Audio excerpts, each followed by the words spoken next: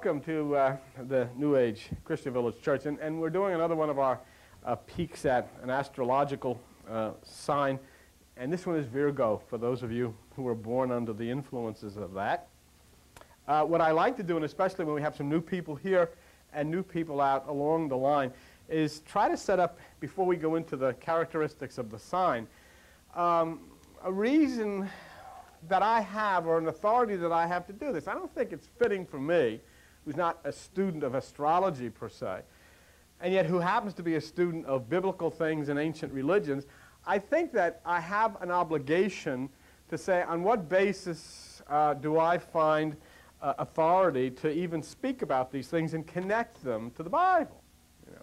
'Cause, I mean, it's one thing for me to give my opinion or for you to give your opinion, and I don't usually dwell or work that way. I like each person to be able to see the authority of which we speak. So in other words, when we look at astrology per se, and we look at the science of the stars and the cosmos, where is the authority in the Bible for me as a Christian, would you say, to even talk about this stuff? When I say Christian, I use the word Christian as Christ consciousness, Krishna, Buddha, whatever, call it whatever you want. But in the West, we're oriented towards this way. In the West, we're oriented to the Bible, and that's what I've been given to do.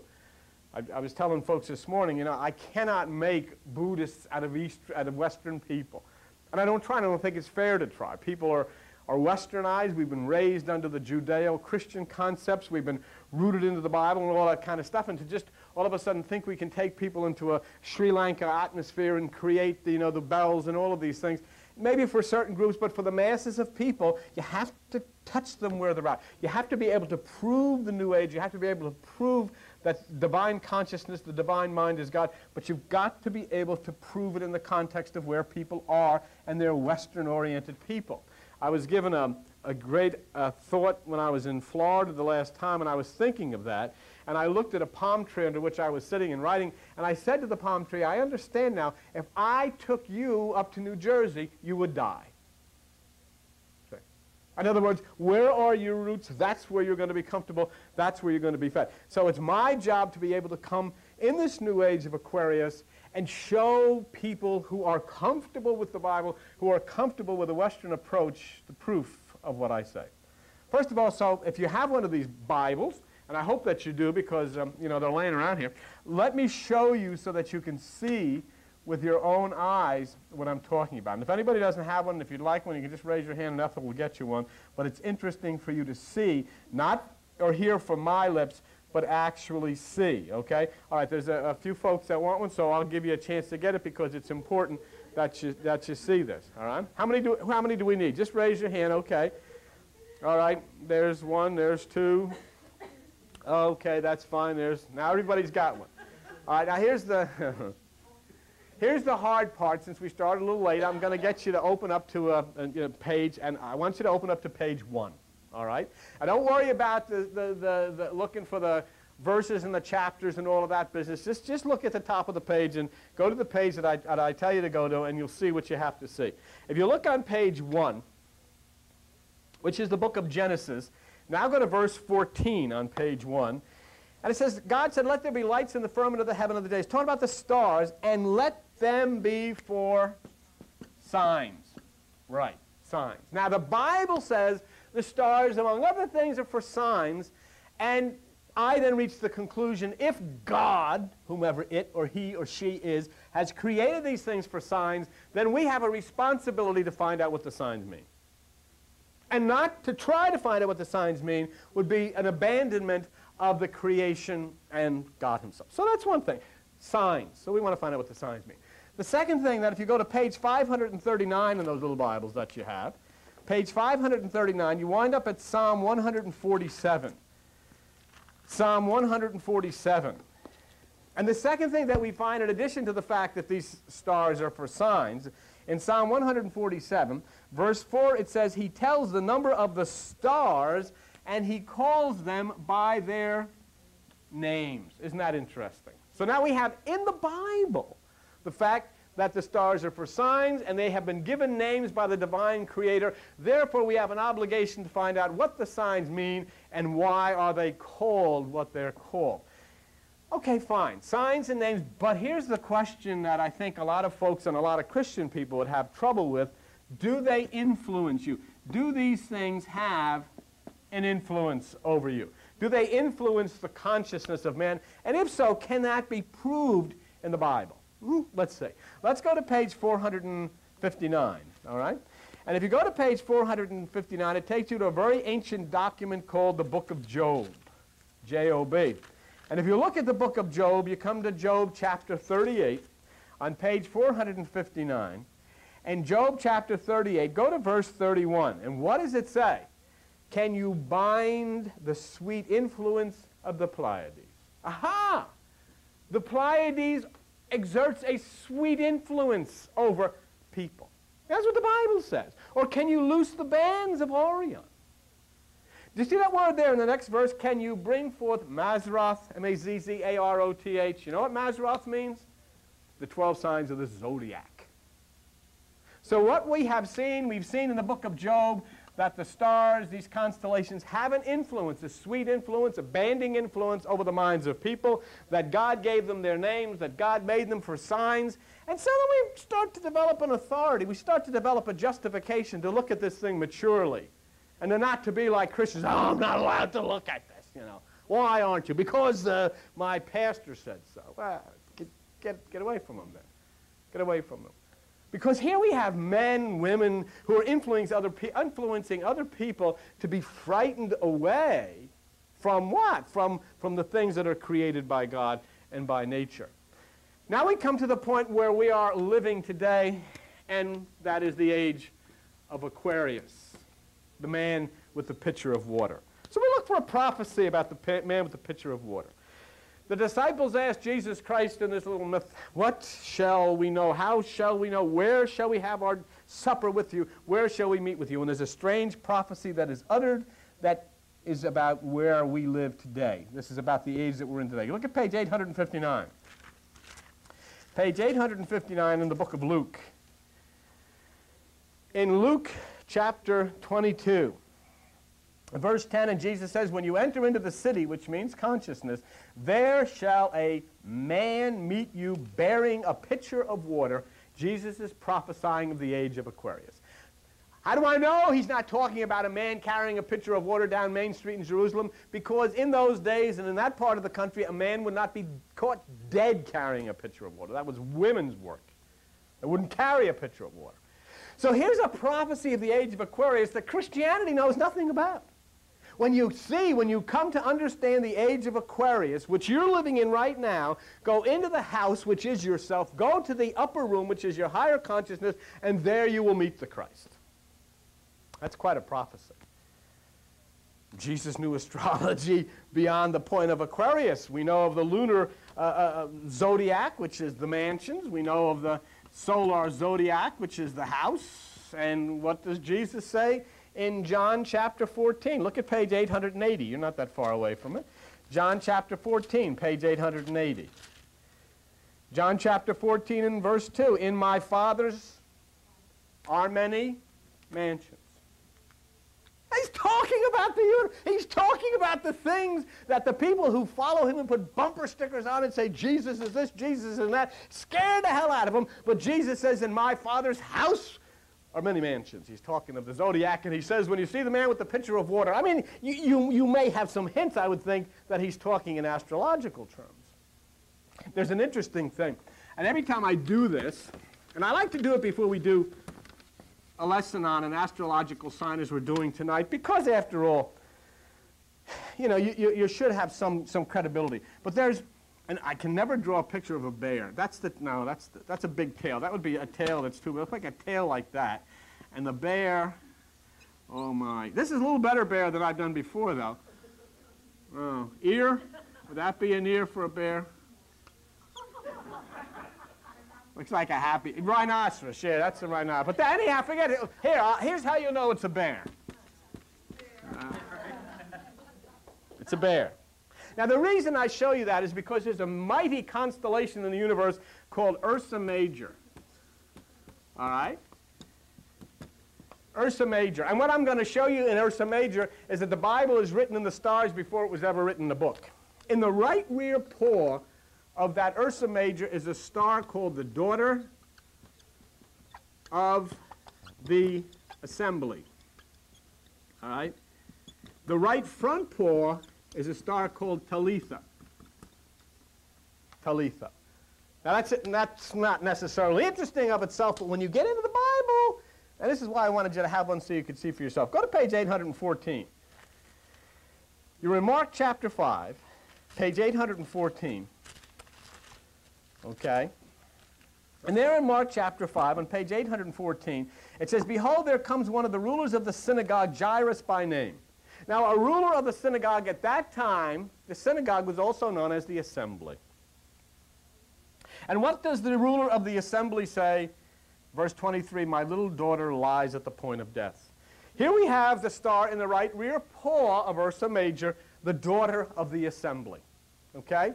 Oh, well, you're reaching for that. I mean, you know, what the heck? You know, the daughter of the guy, the son of God, you can't prove it. What the heck is this guy making up this stuff? Go to verse 41 in that same chapter. "And Jesus goes into the house, and he took the damsel by the hand, and he said to her, Talitha cumi, Talitha, arise. Talitha, arise." The daughter of the assembly, Talitha. And a guy came up to me last night, and his name was Lenny Rosenblum in New York. Lenny Rosenblum is one of our great supporters. He is as Jewish as you can get, and he's a great guy. He looks just like you'd hear Lenny Rosenblum from New York. But he comes up, he says, "Listen, I need to talk about this. What is this here with the assembly? I don't know from Talitha. What is it? I know it's in the stars, but what are you saying here? Tell me what this means."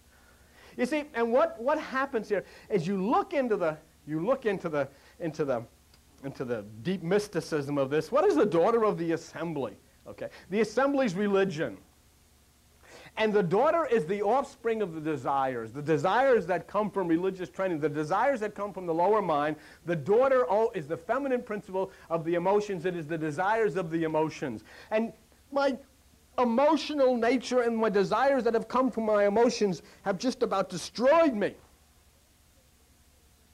And so Jesus comes and acts out this myth in the stars and says, "Talitha," which is the name of the daughter, "rise, bring your daughter upward, lift yourself out of the morass of the lower mind, raise yourself up into the realms of nirvanic consciousness, where you will be free of all of this, which is religion and all of the rules and regulations of the system." Talitha, Talitha cumi. It's interesting because you don't, as I said to the folks last night, you can go to a planetarium or you can go to a sanitarium. You go to the sanitarium, you follow religion. You can go to the planetarium and follow the Bible. And you can see the daughters of the assembly in that right rear paw, and you can see Talitha, and then you can open the Bible, and voila, there it is. Quickly, the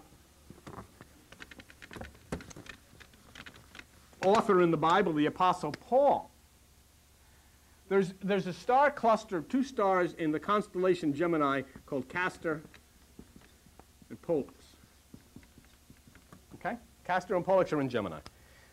And I seem to think that the Bible is revealing to us the astrological sign under which the Apostle Paul was born. I'll show you why. Page 918. 918 in your little Bibles, in the book of Acts. And in the book of Acts, chapter 28. And verse 11.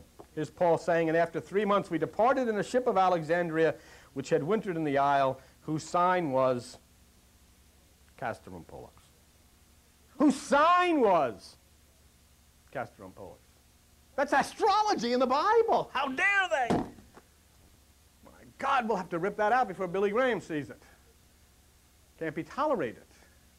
The fact is, it's in the Bible. All of these things which people think, oh, I've got to go get a book by Swami Wami and all of this stuff. No, you don't have to. Everything is here because it's all the same. Jesus, Buddha, the Krishna are one and the same person.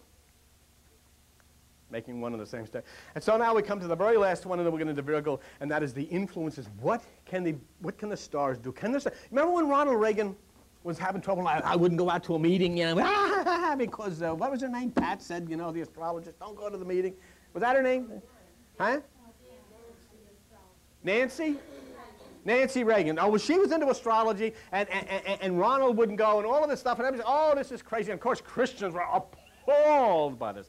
There was a guy named Cicero, And Sisera was a warrior, and he wasn't doing too well. In fact, he was running like blazes, and the other guys with the spears and everything, they were on Sisera's back. So one day, Sisera was staggering down. He was, no, in the desert, where do I go? And here, the flap of the tent opens, and there's this little thing, this little sweet thing. She said, come on, sis. And he said, whoo-wee. Okay, Mama, here I come. And so Sisera goes in. She gives him a little milk. And Sisera lies on the floor and falls asleep exhausted. And this pure little thing picks up a tent peg. You know what a tent peg is? Takes it and rams it through Sisera's head and nails his head to the floor. This is the Bible, Make sure your children read this in Sunday school. And as Sisera dies with his head being pinned to the ground by, once again, understand it, the parable, the allegory of it. That which is the emotions entices you into the camp and then places you in bondage to the earth, or that which is the lower mind, okay? But the point is this. Watch now about how this guy got in trouble. Watch very carefully and think about astrology, think about Reagan, think about a lot of things. Go to page 215. 215, and on page 215, look at the book of Judges. Okay? And then you'll be on Judges chapter 5. Judges chapter 5. And poor old Sisera, what happened to him? Look what it says as to what happened to poor old Sisera. Judges chapter 5, verse 20. They fought from heaven. The stars in their courses fought against Sisera. In other words, you just looked at a biblical horoscope, which said Sisera should have stayed home. Okay? So there we've looked at things that I think give us a relative right to look at astrology as a scientific basis and consider it as its influence upon you and family members, and maybe we get to know each other a little better. Virgo. Now, there are a lot of negative things. A couple of weeks ago I did my sign, a lot of negative things. A couple of weeks ago we did Albert's, a lot of negative things. Last week we did Ethel's, a lot of negative things. But remember that you can rise above the negative. You can rise above the negative by your meditation. So understand this and realize that there's a duality. But Virgo, for those of you who are born under the sign here and on television, expresses the idea of virginal purity, which is Christ-born. Remember, we're looking at this Christ-centered. We look at all things Christ-centered. I'm not here to meditate so I can float around the room. I'm not here to meditate so that I can have some kind of an experience. I'm here to meditate so that I can find Christ consciousness. And the reason I want to find Christ consciousness is so that I can be of help to you, and you can be of help to others, and we can help the children, and we can help the animals, and we can help the earth, and we can help the world. That's the purpose of meditation. But Virgo holds the wheat in her hand. I don't know if you've ever noticed this. The Christ, of course, is called the bread of life. But Virgo, I was going to try to draw a picture of it, and I can't do that. But she holds a shaft of wheat in her hand. She's actually the virgin's holding the shaft of wheat, the bread of life. And, of course, the virgin is none other than the virgin consciousness. It's not a woman. It's not a person. It's the virgin consciousness. When you separate your mind from thought, your consciousness is virgin, and then you can give birth to the Christ child within, who is the bread of life, who will feed you wisdom and understanding. Virgo is the beginning of all things. See? Starts in September, Virgo, and there the sun, after it reaches its zenith in August in Leo, it begins then life over again. It must go back into the womb of the Virgin and be born again, because it has a rendezvous with the cross on December the 21st. It is to be born anew after the 3 days and 3 nights in the tomb of the winter solstice on December the 25th, and then 30 days after the birth of the sun on December the 25th, it goes into the water. Man Aquarius says 30 years after the birth of Jesus in that story, he goes into the waters of John the Baptist. It's all astrology. It's all astrology. It's all astronomical. Out of the virgin womb comes the Christ, and she holds the wheat to fulfill the universal word. And then we have John 6:33, which says, "For the bread of God is he which comes down from heaven and gives life unto the world." But the point is, folks, heaven is within you. There is no heaven anywhere but inside of you. He who comes down from heaven is the renewed mind that comes from within you. Once it comes down and gives new life to the world, which is your being, then you radiate that which is heaven, and you start to send the vibrations out. And as millions of people do all over the universe, the planet Earth is changed into the planet heaven. Coming down from the virgin mind is all that sustains us and makes us strong. Virgo is renewed and cleansing, and the child must be brought forth. It's interesting that the sixth sign is the pure virgin, Virgo, and the sixth beatitude is, blessed are the pure in heart, for they shall see God. What is pure in heart? You know, who can be pure in heart? Who can be pure in heart? First of all, don't think of the pump in your chest. That's not the heart. You know, that's where you see a lot of religious people. I've got God right here in my heart. Well, then you got indigestion. That's what I get. I get indigestion because I'm pure of heart. Having God in your heart means in the center of the mind, the center of consciousness. And what Jesus is saying, blessed are the pure in heart, for they shall see God, is when your consciousness is pure, when you have purged away all the thoughts of the mind, then in the center of that consciousness, there you will see God, which is with the single eye, that which is the beauty of the universe. So a Virgo person is fine when ruled through the feminine principle of the divine concept of Virgo, but when the matter rules the brain, then Virgo can be very much clogged with junk. Such a person lives wholly in the physical, and the unfortunate part with Virgo is it becomes definitely heavily self-conscious, healthy ego. Gemini asks several questions at once. That's Gemini. What about this? What about that? Virgo is one way. One single question at a time. And Virgo, now think about this. You might think of this in your previous or your... Virgo is extremely critical. Virgo is always analyzing. Virgo takes in only specific ideas. It's never open to anything but what it wants. It wants it to come out this way, and it won't allow it to come out any other way. Virgo is a negative Mercury sign. It's not so much creative as constructive. It's methodical, very orderly, very efficient. They make very good planners, very good designers, Virgo people.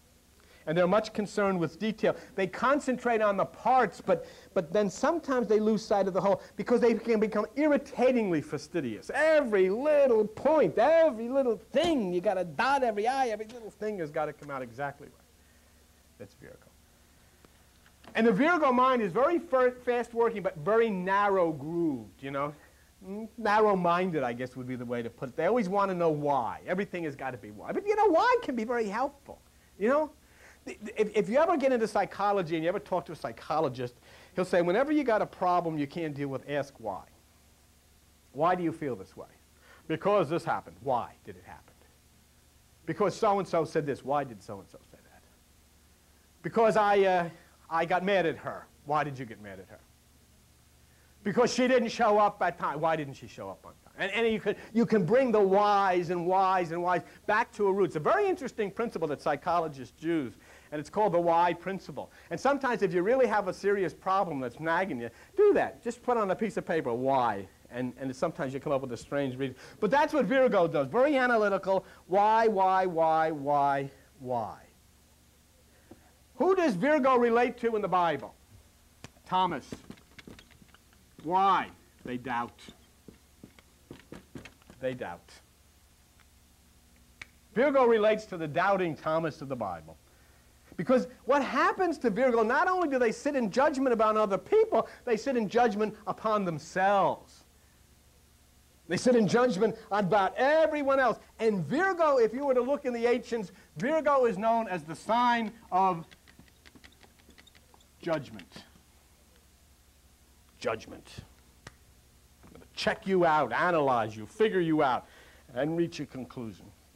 And so Virgo, if you're a Virgo, you've got to rise against this tendency. You've got to meditate. You've got to rise against this tendency because your tendency is to be very cynical. Your tendency is to be very worldly wise. And your tendency, according to the ancients with Virgo, is to be the master of destructive criticism.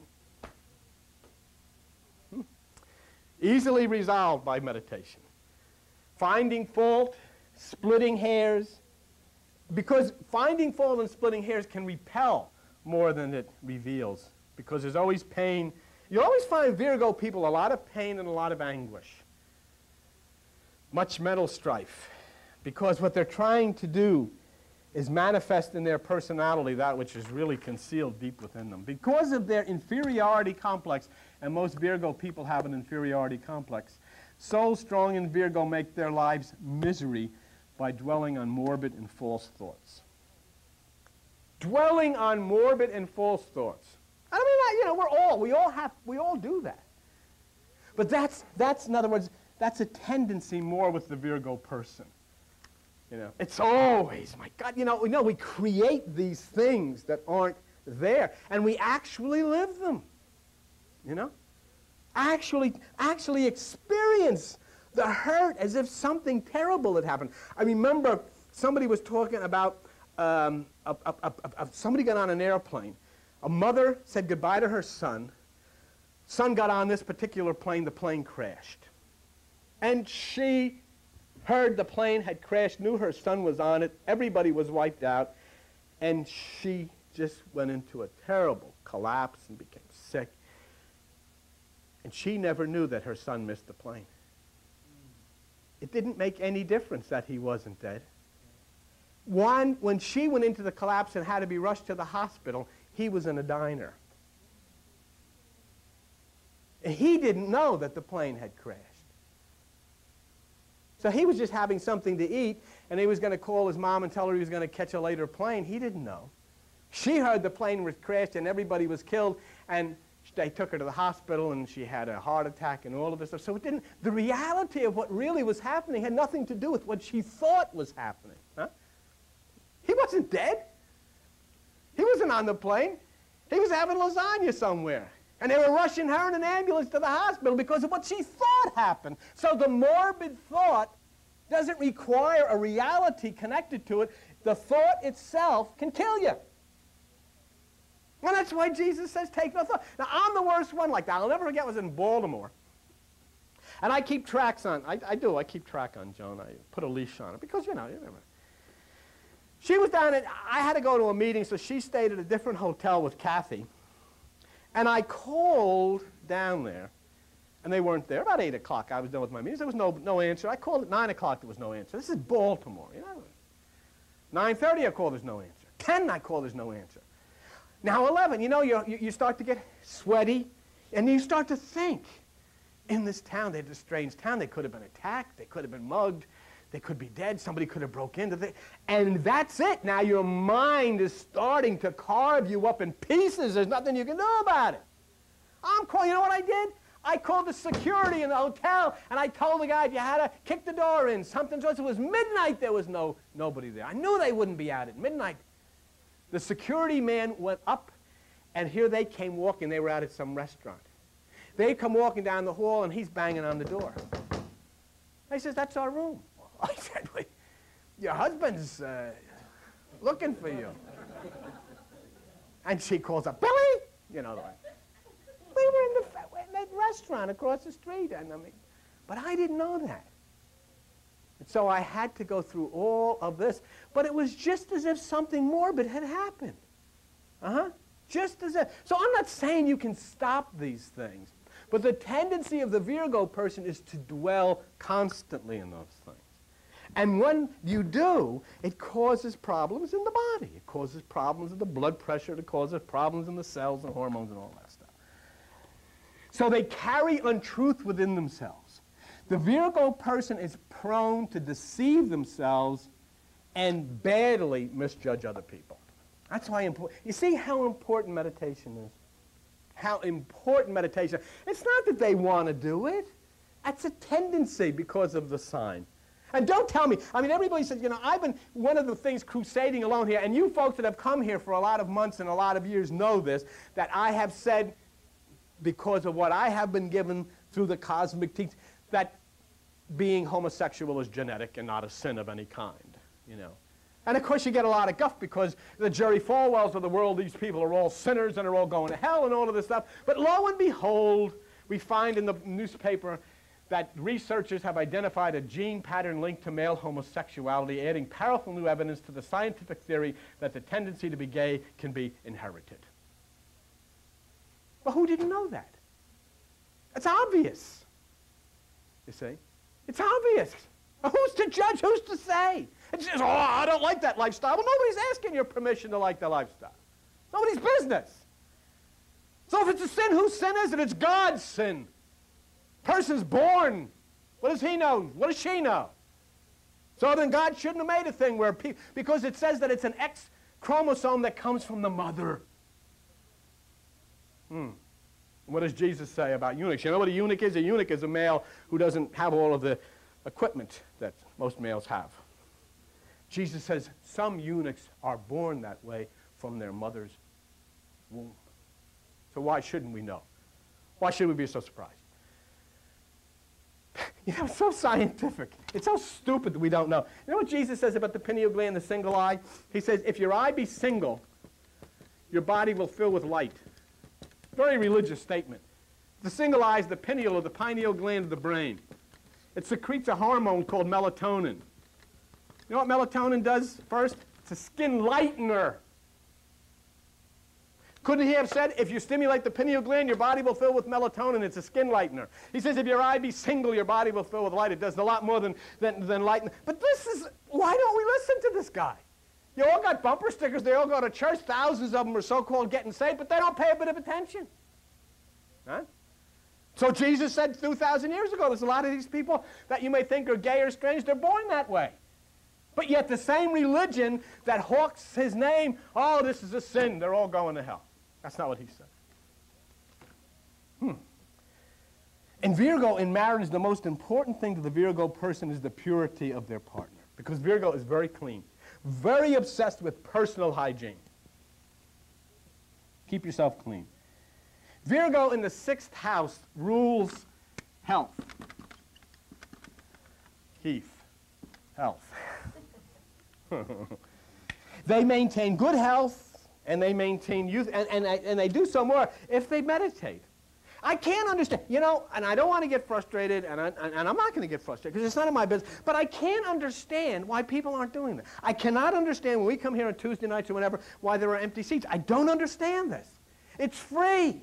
This is the most important universal scientific principle in the world, to simply open up that right hemisphere of the brain. What the heck could be so important that a half hour of entering into the very place where God dwells, we cannot have time? I'm busy. I got to be on the couch. What will the couch do without me laying there for a half hour? I mean, what can happen? Oh, the couch will be lonely. I can't do it. I can't. Those in the lower aspects of Virgo in the higher aspects is very clean. You know what those in the lower aspects of Virgo are? Hypochondriacs. They got everything. You want to really kill them? Give them a physician's desk reference for a present. I got a pain over here. If this is swollen, it means you got melanoma of the carcinoma branch of the right ventricle. Jeez, I got it, you know. Then they're up all night looking at it in the mirror, you know. But I got a pain on this side. If you have a pain on this side after you've eaten asparagus, it means that, you know, you're going to die in 3 days and all of this stuff, and I don't, you know. You got it. Don't give them a physician's desk reference. Virgo is ruled by, Virgo rules the intestinal area for good or bad. Right. A little remark. Yes. You want to see something very interesting? I'm going to show you something you may not have ever seen before. Go to the book of Psalms, and for those of you who have, I forgot to write this number down, the page number. Look at Psalm 7. What page is it on? So you can yell it out for everybody else to find. Psalm 7. Are you there?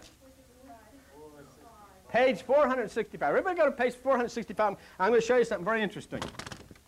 Okay? It's a little scientific, Albert. I like your scientific stuff because, as I said many times, if God is real, then God must be provable. If you can't prove it, forget about it. Psalm 7:9. This is neat.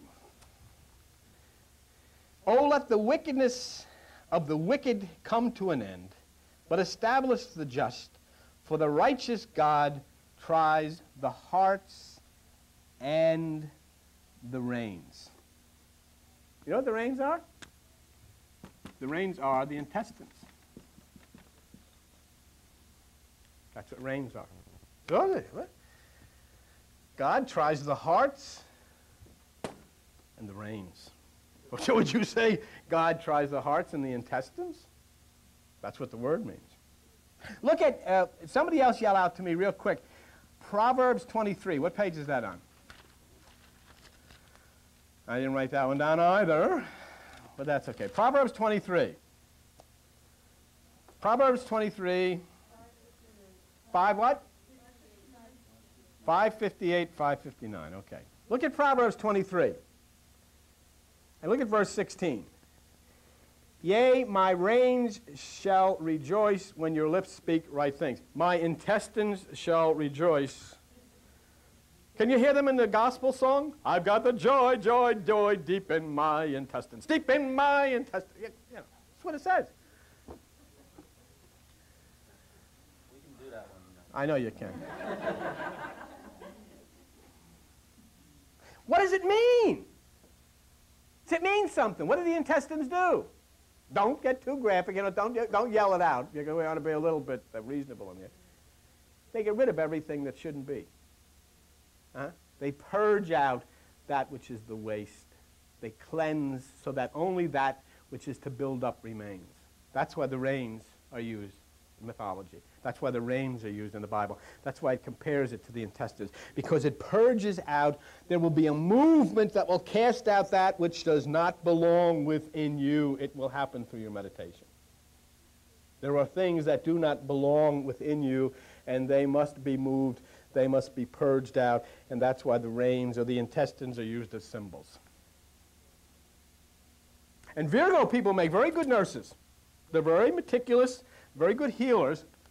They act as barometers. They're very sensitive to mental, psychic, and atmospheric conditions, and they can sense a change. A lot of Virgo people, if there are Virgo people here, there's something interesting about a Virgo person. Remember we said about a Leo person that a Leo person has the ability to telepathically send healing vibrations to other people at great distances. I don't know if that's true. That's what it says. You should try it. Maybe it's true. Tell me. But you know what it says about Virgo people? They can sense a change in the weather before it happens. So we don't need your weather on the computer. We just listen, and somebody starts barking in the next room, we'll know that something's going on. Here's another thing about Virgo. They've got to be very careful about what they read before they go to sleep or they eat, because it stays with them and they freak. There are people to listen to about the right foods and what foods contain, but Virgo must take their love of cleanliness to a higher degree, to a meditational degree. They must take their purity of the soul. That's where Virgo, the virgin, is fulfilled, in the higher soul. Virgo is described in the Bible in the story of Mary and Martha. You want to take a look at that, and then we're just about ready to wrap this up, okay? Page 845, Luke chapter 10. Page 845, Luke chapter 10. And this is where Virgo is described. I always love this story. It says in Luke chapter 10, verse 38, as they went to a village, Jesus entered a village, and a woman named Martha received him into her house. And she had a sister called Mary, which sat at Jesus' feet. But Martha was cumbered about with much serving and came to him and says, "Don't you care that my sister doesn't help me?" And Jesus answered, "Martha, Martha, you're careful and troubled about many things, but one thing is needful, and Mary has chosen that good part." Can you see this? Here's this guy over to visit. He is the local, long hair guy, really new age, "Hey, tell me about this stuff, man. I'm going to this temple. I don't like that. What are you telling me about? Telling me about the inner kingdom and Aquarius, man." And the other woman, Martha's out there with the pots and pans. I got the lasagna, and I got the cake, and this woman, and she comes over here, and she sits, and she doesn't help with nothing, sitting on the floor. It gets me so mad. He comes over, and she's making a big fuss over him. And I got to be out here in the heat over a hot kitchen with all of this lasagna and all of the tomato sauce all over the place. And what the heck is she doing? And she goes out there and she says to Jesus, and I'm sure, hey, I got a lot of work to do out here. You want to have dinner, and she wants to sit on her duff and listen to your stories about Aquarius and all of this stuff. But don't you think it'd be nice if she got up, and you know what he said to her? You're sweating the small stuff. What are you sweating the small stuff? She chose the good part. She's chosen the right part. And see, that's what they do in religion. Oh, you got to do this. You got to get baptized. You got to get confirmed. You got to sign the card. You got to say I'm saved. You got to invite this. You got to. And Jesus said, don't sweat the small stuff. Just sit, be quiet, and listen. That's all you got to do. You don't have to do anything.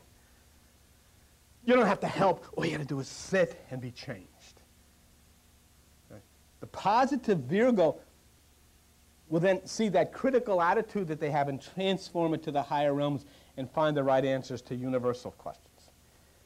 And Virgo, if you're willing to enter into meditation because of this sign, Virgo will bring psychic experience, but it's often confused with soul growth, and they're different. You can have a psychic experience, through booze or through drugs. That's not what we're talking about. So a Virgo person has to be alerted to that. You might see things, I had a great meditation the other night. I saw winged things in lights. Ever see people tell you, I saw lights? Well, then somebody had the light on. You saw a light, there's a light. What? Don't you understand that? And you can't get this through. The kingdom does not come with observation.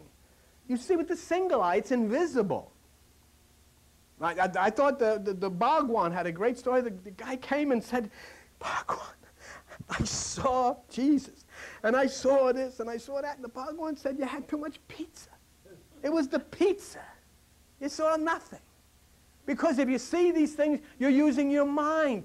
You rise up into that nirvana like Mary Poppins above the mind into nothingness.